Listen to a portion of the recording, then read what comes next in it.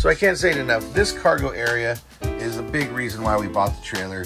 At least this model. I was already interested in this trailer due to its structural integrity and ability to go off-road. You've got extra USB ports in here, as well as extra lights. You've got AC power down below on both sides, and space to run up a power strip.